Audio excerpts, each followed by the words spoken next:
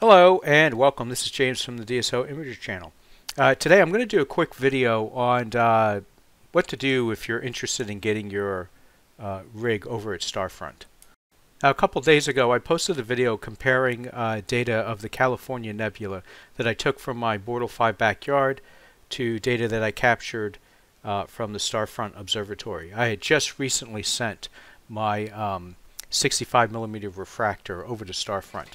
And in that video, I started getting a lot of questions about, I guess really more questions about how to do things at Starfront, how to get started, how to operate your telescope, questions about remoting in and calibration files and stuff like that. And so I thought I'd put together a really rough video here, kind of going through the whole process and sharing my experiences. Alright, so this video is broken down into 4 parts really. The first part will just be the intro and steps to do to your rig to get ready. Some information that I wish I had known before I sent my scope out there. Then I'm going to go over very briefly the how remote desktop's handled and how you transfer your files. That's the 2 big questions that I get. And then I'm going to talk about my experiences personally, how everything went. And then we'll finish this video with a little tour of my rig where I'm actually going to remote in and we can take a look at it. It is still daylight out, so we're not going to see it, and actually it's going to rain tonight, so there won't be any action tonight. But you guys will be able to see how I'm remoting into it and controlling it and whatnot. Alright, so first let's go over Starfront's website. I mean, I'm sharing information here and it's my experience, but really all the information is coming from Starfront. And if you do decide to send your gear down the Starfront, you know, don't take my information as the final word. All communication gets handled through Starfront. I'm just a guy on the internet who happened to send his scope there. So I don't want any misconceptions. Maybe they changed their process. You know, this video is going to be up for who knows how long, and maybe next month Starfront will make changes. So always start with their website and go through them with all communications and questions. Okay, so obviously if you're here at their main website and you're looking at reserving a pier, you can click here. This shows all their different tiers. They're talking about a swing diameter, and we'll go over that in a second. But when you pick your tier and you pay for it, that payment is basically your deposit, and it includes your installation fee. So for the most part, they're going to set everything up for you, and it's not going to cost extra. There are some exceptions in there, and you know, you can go through that with their website. And they do have a pretty good frequently asked questions. So even before asking someone else like myself or reaching out to them, I do recommend reading through all of these frequently asked questions. And then if you got a question that wasn't addressed in here, then reach out to them using this form. I have found that their response time to email requests is about 24 to 36 hours. So I wouldn't expect an immediate response, but you'll get a response. It probably has a lot to do with how busy they are, how much work is going on at the moment, and when these guys have a chance to sit down and respond to emails. So just that kind of delay did not bother me. If you're someone that needs like constant replies, I mean, you know, they don't have any customer service reps sitting out there, right? So this place is literally in the middle of nowhere, and these guys live on premise. So there's only a few of them, and I would keep that under consideration. Now, all communication with them is handled through either email. You'll get a reply here, and then that'll start an email chain, and or handled through Discord. If you're not familiar with Discord, it's just kind of like a chat room thing. So it's like Microsoft Teams or Google Chats or ICQ if you go back far enough. But here it is. If you're not on Discord, it's definitely worth setting up. a Discord account so that you can access this because their ticket system, their troubleshooting system is all managed through Discord. Now, I'll come back to Discord in a minute when we get to that section, but I want to continue with the getting started section. Now, the next thing is the swing diameter that you want to consider. And let's see, let's get back to their home page. Yeah, so they're talking about the pier size and swing diameter. And what I recommend is you go watch this video that Bray put out about measuring swing diameter. He's basically, in this freeze of this video, he's demonstrating what the swing diameter is. But watch this video so that you fully understand the swing rate, swing diameter, and that way you're not, there's no surprises when you send your rig out there and they're telling you that it's taking up more space than you thought it would. Alright, and this is just a list that I put together of things that you're going to want to check. This has everything that I can think of at the moment when I put this slide deck together. So I'm sure there'll be something that I realize I forgot after I post this. And again, if there's any question or doubt or anything, please communicate with Starfront before sending your gear out. That way this whole process goes as smoothly as possible. The more prepared your rig is, the smoother the whole process is going to go. So keep that in mind. And I mean, most of this should be obvious, but the night before I dropped my rig off over there, I set the whole thing up in my kitchen and made sure everything worked. So yeah, make sure your camera cools down and take some test captures just to make sure it can download the pictures from the camera, that sort of thing. Make sure the focuser, filter wheel, and any other accessories you have, like a flip flap or a rotate or anything, make sure all that stuff connects and make sure it all works. So I connected to my focus wheel, focuser and filter wheel. I manually moved the focuser in and out a little bit. I manually changed filters just to make sure everything was good there. And of course, make sure that you can connect to the mount and that the mount actually moves, that you can control it. You're going to want to inspect all USB ports. I got a funny story related to that one that I'll come back to. And I also recommend replacing any worn USB cables. In fact, I ordered a whole new set of USB cables before I sent my rig out there. I'm not far from Starfront. Starfront advertises 200 to 250 clear nights a year. I get about the same number from my backyard, and my rigs are in my backyard the whole time under covers. I only bring them in unless if we're going to have severe weather.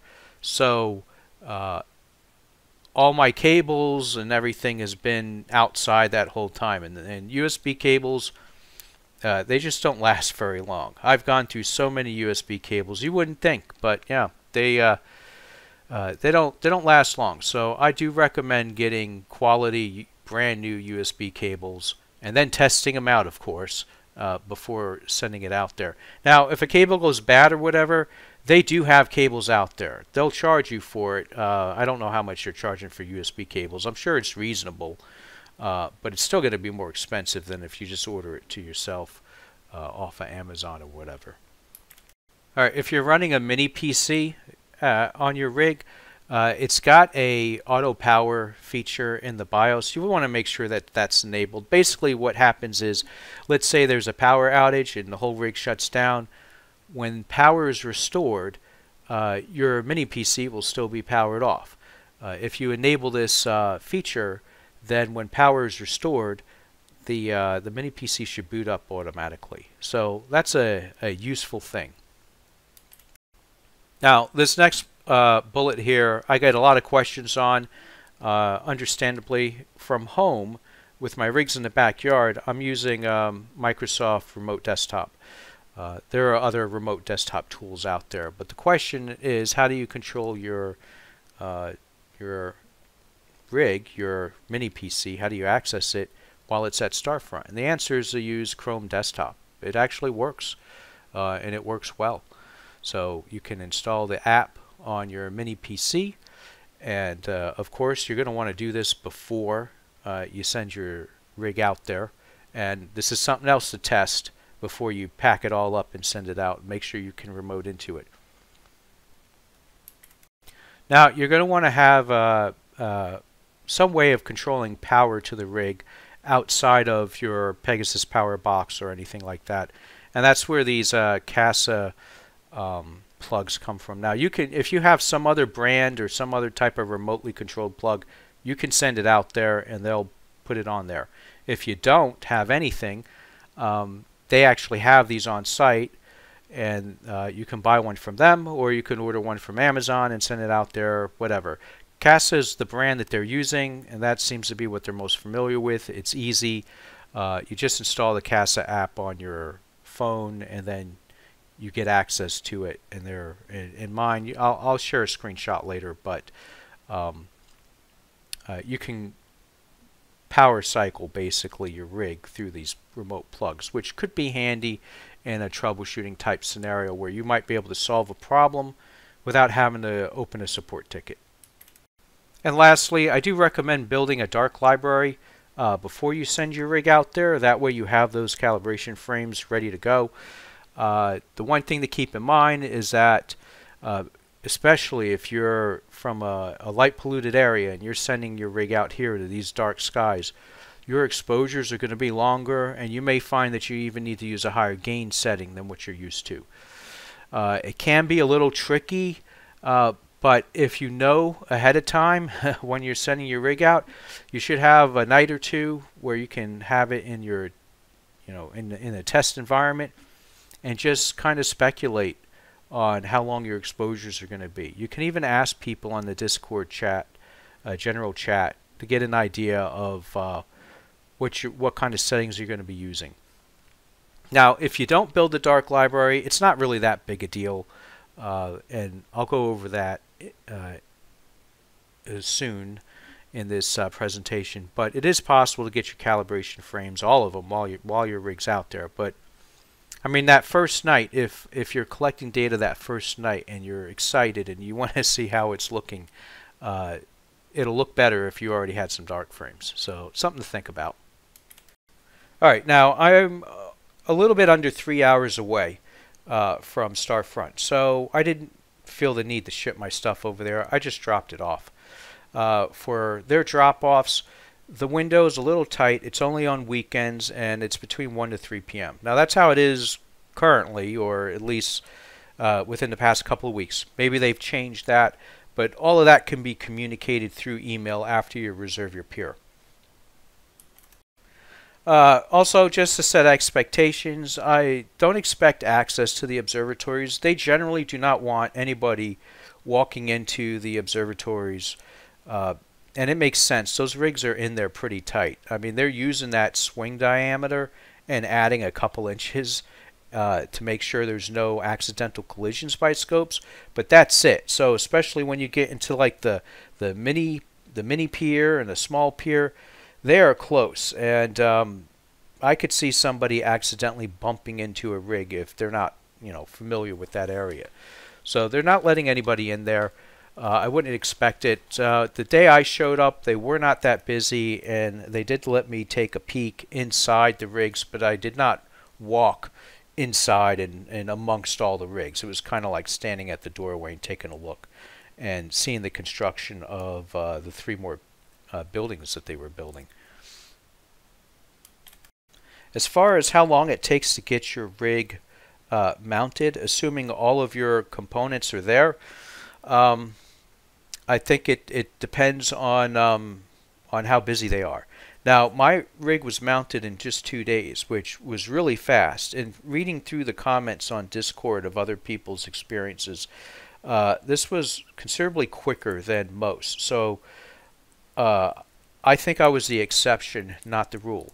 It also probably helped that because I ran my rig as a semi-remote setup in my backyard, I had everything basically mounted on my telescope. The mini PC, the Pegasus box, everything was on that rail. So other than a couple of cables, it's very easy. So there was really nothing there for those guys to have to put together. They didn't have to install the focuser, establish the focuser calibration. They didn't have to do any of that. I had already everything mounted, so I made it easy for them, and they were able to pop it on their mount really easy.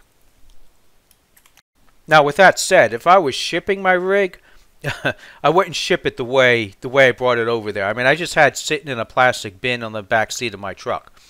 If I were to ship this thing, ideally you would use all the original boxes that your gear is shipped in, and so you would need these guys to assemble your rig. And that's not a bad thing, because you consider how many rigs these guys have put together. Chances are they're more experienced than you when it comes to building rigs, especially the type of common rigs that are going out there. So that's just one thing to consider. I mean, communicate with Starfront again, but I'm sure they would recommend against you just putting an assembled rig in a box and sending it out there. Too many chances, too many connections for things to get stressed, for USB ports to get stressed. Wouldn't be a good idea. Alright, so let's go over Discord really quick. Alright, so here's Discord. If you're not familiar with Discord, you can either run it in a browser, just go to discord.com, or you can install an app, run it on an app on your PC or on your phone or whatever. When you log in, you can go to Starfront, and Starfront's Discord is open to the public. This main area, this is all public stuff. So people posting in here can be Starfront customers or not, but anyone is welcome to post in here. Here's the little welcome thing with the standard rules. Here's the verify here. So this is where you need to go to get access to the customer only section. And here's the information here. Basically, once you reserve your peer, you verify here, and then you'll get granted customer only access. Alright, in the customer only access, I'll probably go over this again, but there's a roof status, which is very good. We got general over here. Let's see, and then the main thing I want to go over is the support ticket. So there's two different types of support tickets. There's just a general tech support ticket. This is if you got some kind of trouble and you need help from on-site staff, and this is your initial install ticket. So note that please submit your ticket only after we have received all your equipment, including any emailed copy of return labels. Yeah, so if you're sending them a case, like a nice box, and you want that box back, make sure you give them a return label so they can ship that back to you. And so it's this initial install ticket that triggers the getting your gear in queue to be physically installed on the pier. And any kind of issues that they may run into while setting up your stuff, they'll discuss it. So what'll happen is you'll get a separate, here's a submit support ticket, you'll get a separate entry in here for your ticket, and then you'll have communication with Starfront and how things are going with the install. If they have any questions, if they come into any problem, discover any problems, or if you have additional questions related to your initial install. Okay, and I thought I'd go over a couple of problems I ran into. So the first one, I didn't have that auto start feature in my BIOS enabled. I was kind of pressed for time, and I just neglected to do that setting. That one's all on me. I had to jump on a plane the very next day to go to some unexpected work project. So I failed to do that, but it was no big deal. I let them know that in the initial install ticket, and they were able to enable it for me. So no problems there. Now the next issue is that they got back to me and told me that my EAF, the USB port of my EAF, was damaged. And basically, they sent me a picture. I don't have it handy, but this housing in the center, this whole plug here was missing. So it's like, well, how would that happen, right? I mean, did Starfront damage it on the install? I mean, that might be someone's first thought. But no, and after this happened, this was quite a surprise when he reported this and I saw the picture. I was like, holy crap, it worked the night before I drove it out there. So how could I have been in this situation?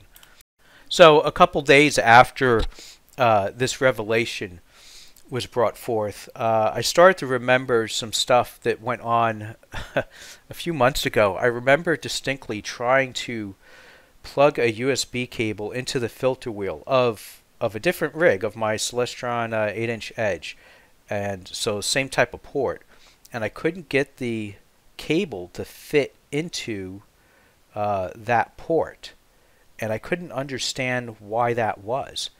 And it turned out that the housing was there was already a housing in that filter wheel. Like, I plugged a cable in there and took the cable out, and a housing was left in there. No, I'm getting that backwards. The housing was stuck in the cable. That's what it was. So there was a housing in the cable, on the USB cable, and obviously couldn't fit because it was buttoned up against the housing that was in the filter wheel.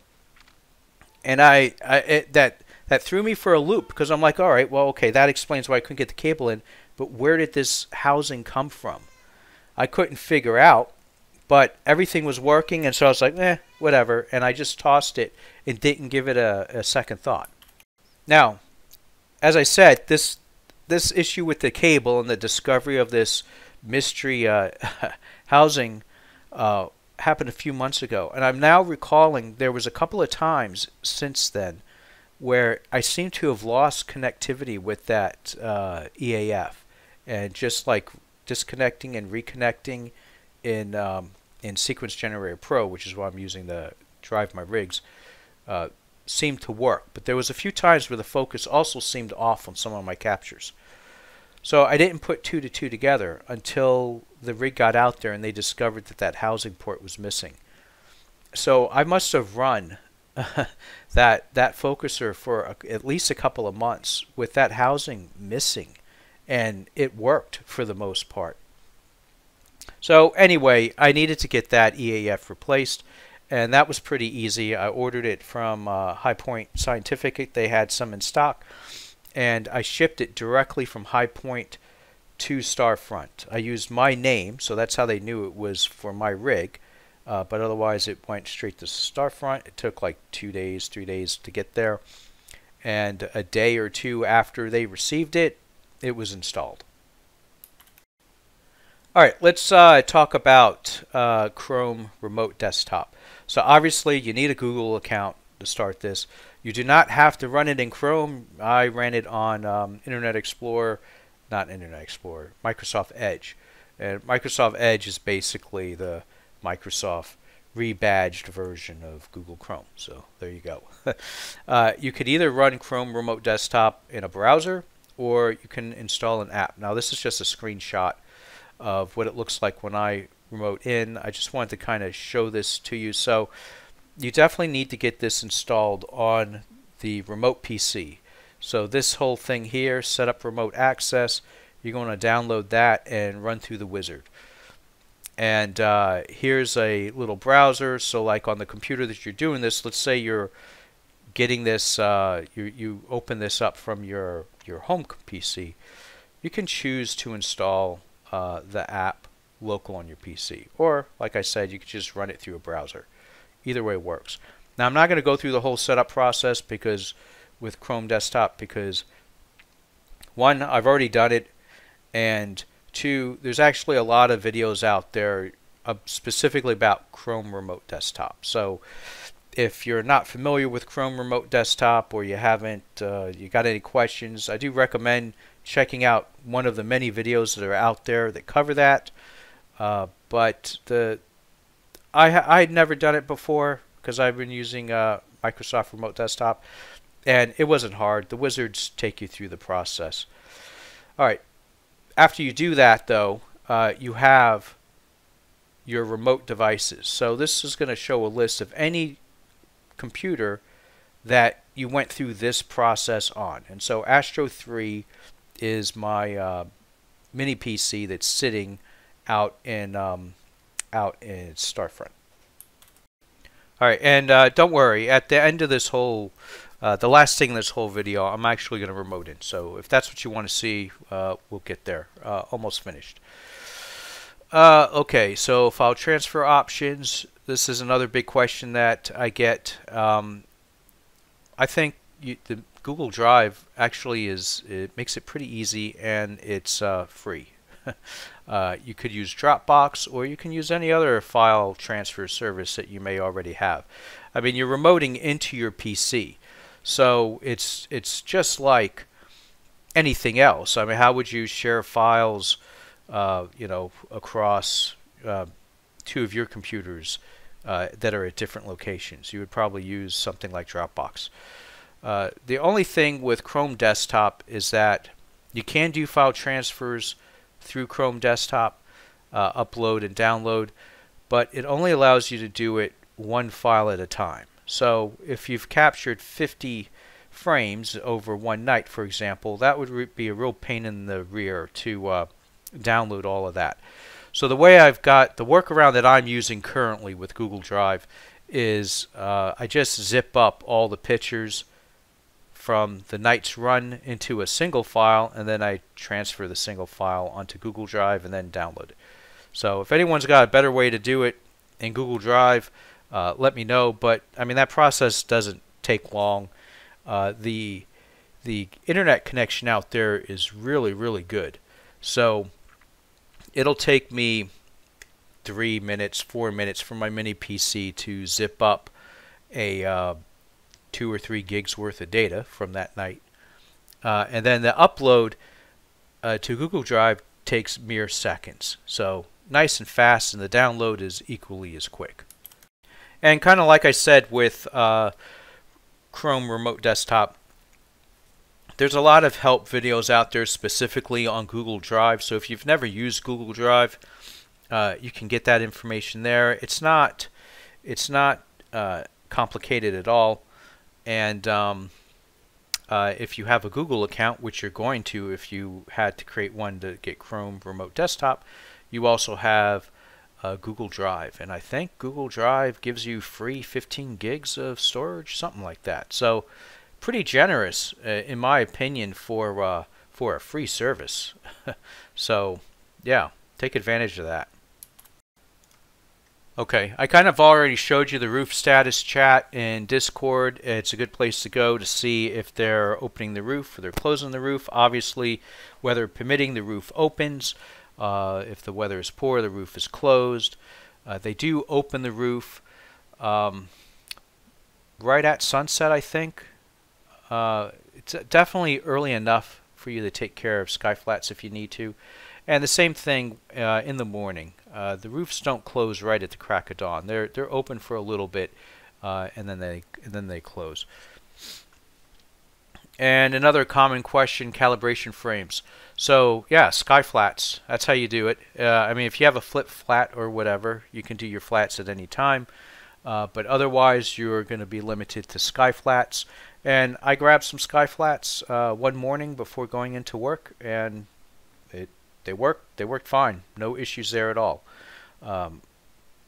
If the sky is clear, if there's no clouds out there, then you don't have to worry about a white t-shirt. So no issues there. And for dark frames, bias frames, dark flats, there's a sign-up list in the Discord. Maybe I'll pull it up for you real quick. But anyway, if you put your name on this list, then on the nights of a full moon, they'll put a cap on your scope. So most people aren't going to image during the full moon. I mean, even out there in Bortle 1 skies, that moon is just a killer. So, you know, chances are you're probably not going to be imaging unless you're really brave with the HA or S2 filter. And so you have them cap it, and then you can get all the dark frames and bias frames and dark flats that you need. Alright, enough of the boring slide deck. Let's take a look at my rig that's out there. So you notice the first thing it's going to do is ask you for a pin. You set this up when you run through that installation process on your system. So I'm going to pause the video here and plug my pin in. Okay, so here we are. This is my PC. If you've been watching my videos for a while, you might even recognize this background. So I'm going to go ahead and fire up Sequence Generator Pro. This will take a moment. And here we are. Notice it looks like I just recently ran a bunch of dark frames, and that's because we had a full moon the other night. And so, yep, I knocked out a bunch. And remember what I was talking about with longer exposures? There you go. And I mean, from here, it's just like running it from home. I'll go ahead and connect the camera. If we take a look here, it should start cooling down. I have it set for -10 in 12 minutes. There we go.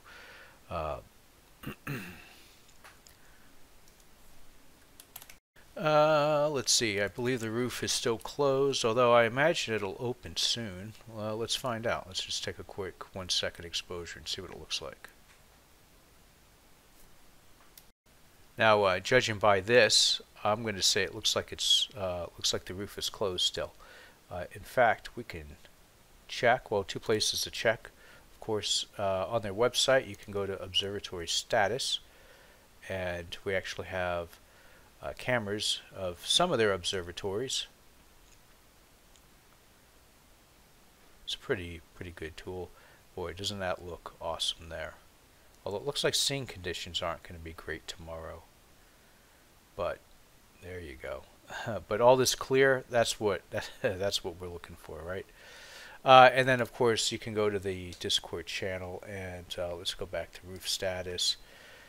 And yeah, so the last thing that we have here was roofs closing at 7 p.m. Oh yeah, you know, the roofs aren't going to open today because of the weather's poor.